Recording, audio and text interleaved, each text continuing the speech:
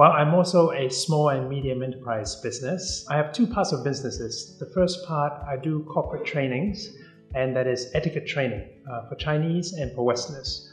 If I'm targeting Westerners, then I'm giving trainings to pre-departure trainings, for example, and about localization sensitivity training, and also how to succeed in business in China. The second part of my business is actually related to my trainings, because I'm a food and wine critic here in China since 2008, and I do a lot of food and wine consulting for foreign businesses that are coming into China. I work with Italian companies, Chilean companies, American companies that want to do business in China.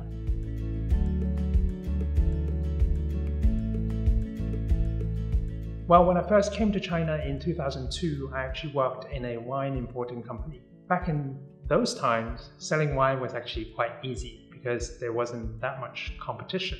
So I was actually in charge of East China restaurant and hotel sector, and it was just a matter of selling wine to clients. But nowadays, fast forward 13 years or 14 years, the marketplace, there are many more players, many more wine importers in the market, especially for first-tier cities. So the competition is intense, and selling wine is actually not that easy as before.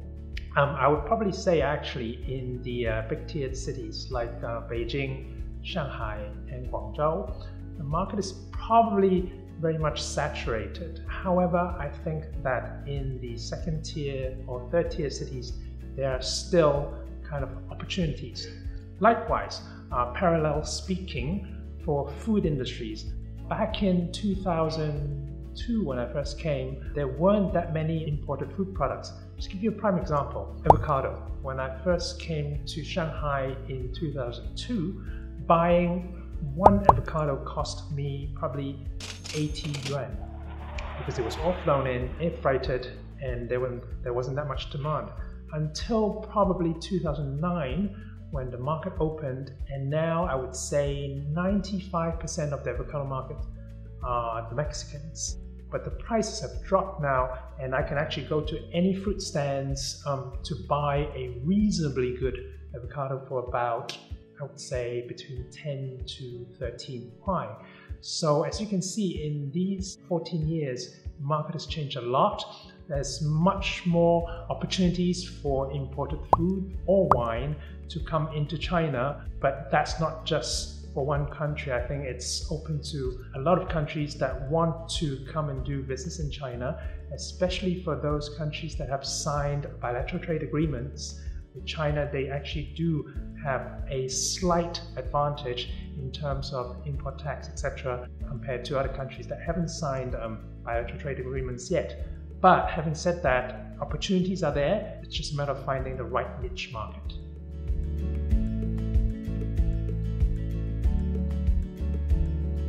There are a lot of products, food and wine, that are coming into the Chinese market already. But what I see in the market is actually a lack of marketing and education. For example, ice wine. A couple of years ago, I already see importers bringing in ice wine.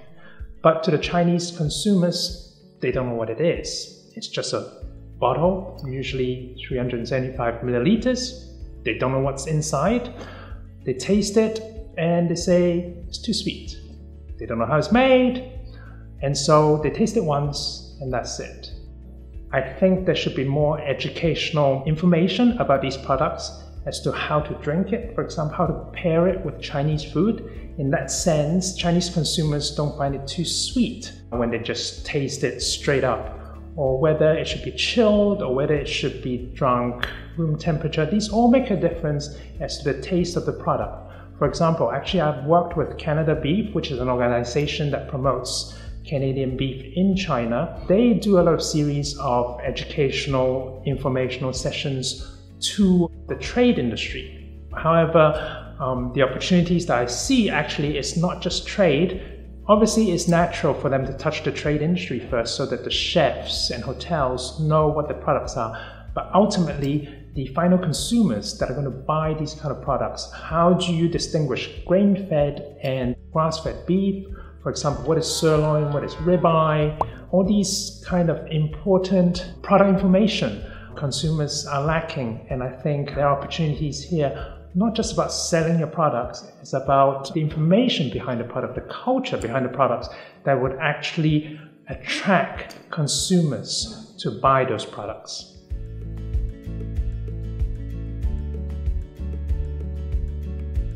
China is a big country, and regulations and rules change all the time, especially when it concerns food and beverage. I actually have been working with the Canadian consulate here through their Trade Commissioner Services, TCS. They actually are the point of contacts for any Canadian companies or clients that want to do business in China.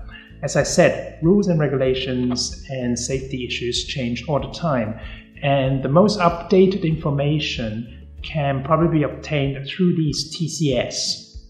They would be able to facilitate your better understanding and easier and more efficient ways of entry into China. Because if you're just doing it on your own, then it is quite difficult to obtain these kind of latest up-and-coming regulations, because these rules and regulations change all the time, and it can be just overnight. And if you're not paying attention to that, your products can get stuck at port.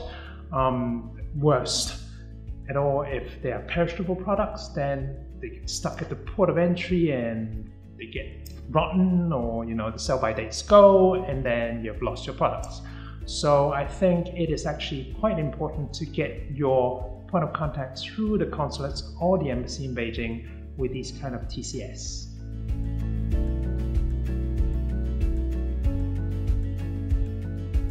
Food and beverage is the foundation of all cultures. For example, in Canada, you have maple syrup, you have smoked salmon, and you have iced wine. These products are not innate in the Chinese culture, so I think it is quite important to adapt your products to please the Chinese palate. For example, pairing ice wine with Chinese food. How do you work your smoked salmon into some kind of Chinese snacks or even maple syrup? One thing in Chinese cuisine that is quite different to Western cuisine is dessert. It's uncommon to see cakes and pastries in Chinese cuisine. So when selling those maple syrups, would you be wanting to demo your maple syrup to pair with pancakes or, desserts, which is quite hard to relate to Chinese cuisine? Or would you want to pair it with something else that the Chinese can relate to? I think that is the most important. Texture-wise, I think for Chinese palate, we are more nuanced into the texture of the food product. For example, I would say abalone to the Chinese, we value that quite a lot because the texture is quite chewy, while in the West, abalone is not really worth anything. So as you can see in this example, the taste and the texture is very different between Chinese cuisine and Western cuisine.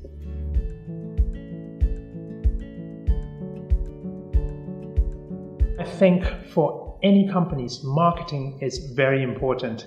As I said before, there are so many imported products into China already. How do you distinguish your product from the others? Also, I think finding the niche market is extremely important because China is very big. Do you just hone in one or two cities, or is it feasible for SMEs to target the whole of China, which I don't think it is?